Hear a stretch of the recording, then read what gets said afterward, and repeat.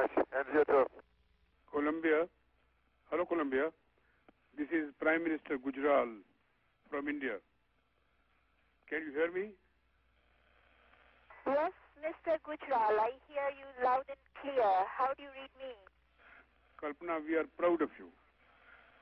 Each one of us in India is proud of us. Proud of a person like you who has done such a pioneering work. And particularly the women and youth of India take great deal of pride in seeing what you have done in the space. My hearty congratulations. Thank you, sir. Thank you very much.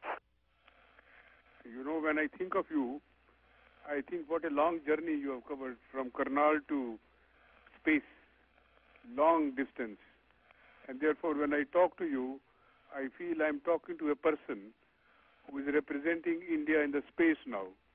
My all good wishes to you.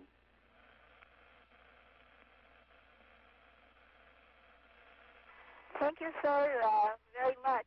Those are very kind words. You know, Kalpana, I do not know if you remember, there is a saying by one of our poets who is very well known in the subcontinent, Iqbal. He said this, "Sitaron se aage jahan aur bhi hain." There are worlds beyond stars. And now you have seen them. How do you feel about them? It's a very special feeling. And really out here, the night sky, when you look at it, what you are saying does become very literal. It's a dome of a dark sky and stars everywhere, and the earth, a lot of time covered with thunderstorms here and there, with some small sprays of lightning, and every once in a while, city lights through the clouds. And it is very much like a storybook. And the crew that I'm working with out here, all of us work so well together, and it's such an honor and privilege to be able to share this very special mission with them. You know, it's a wonderful feeling that your journey has expanded the frontiers of science and technology. And also at the same time, you have built another new and very formidable and a strong bridge between India and America.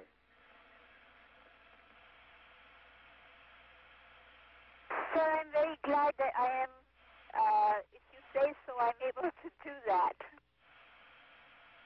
And in orbit, Kalpana, how do you feel without weightlessness? Is it very difficult experience?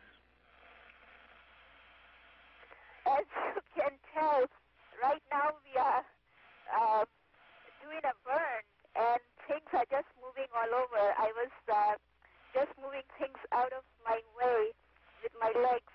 Actually, it's not very difficult at all. You get very used to it very fast.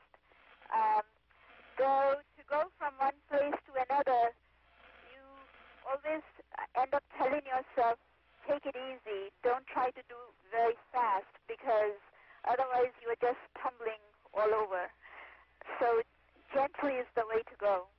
It must be very interesting to sit with colleagues and friends in the same weightlessness. Is it a very interesting experience and friendship that you have formed now? That's very true, sir. On our crew, we have people from very different backgrounds, and we bring a lot of different cultures together, and it's just a lot of fun. It was fun while we trained together, and now in space too. I don't know if from your satellite you can see some other Indian satellites also, which are also in the space, projecting Indian television program to every home. And yes, sir, I'm aware of that. Yes, but you know, we are also, our scientists and our technologists are sharing the same experience of space. They have not gone themselves to space like you, but they have sent quite a few satellites. And yes, sir, yeah, I knew about that when when I was going to school back in Karnal, or I should say in Chandigarh in India. And then also after I came here, I've been following that in the news out here. And I want to extract a promise from you that when you come back to the earth, please come to India with all your friends in the satellite and also your whole family.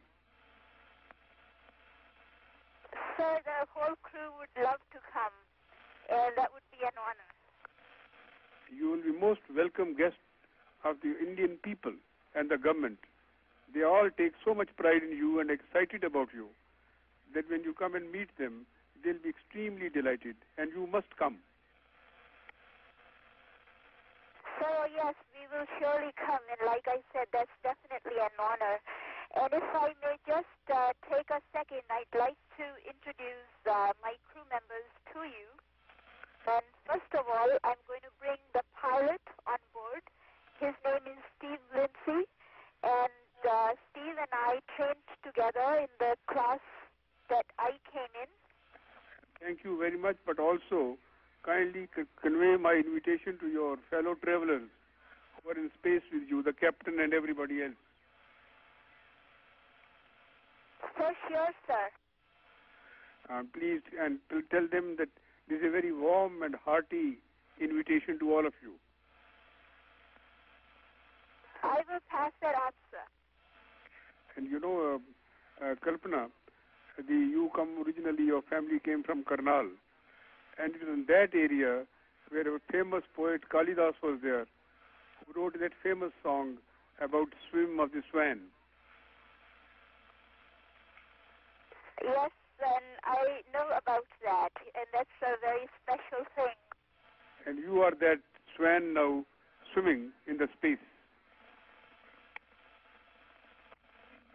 That does sound good. And thank you very much. Once again, my feeling of thanks to you for all that you have performed. You have made all of us proud of you. Thank you, sir. Thank you very much.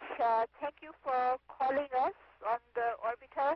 And if you would just take a second, a couple of days ago, we taped a view of Himalayas from the orbiter, and I'll downlink it to you for a minute or so, and we can be talking while that's happening. Thank you.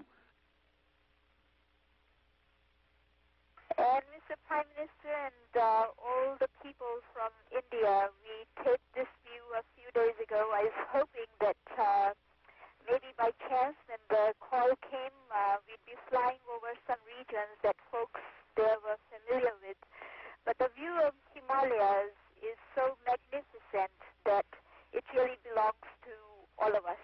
As you can see on this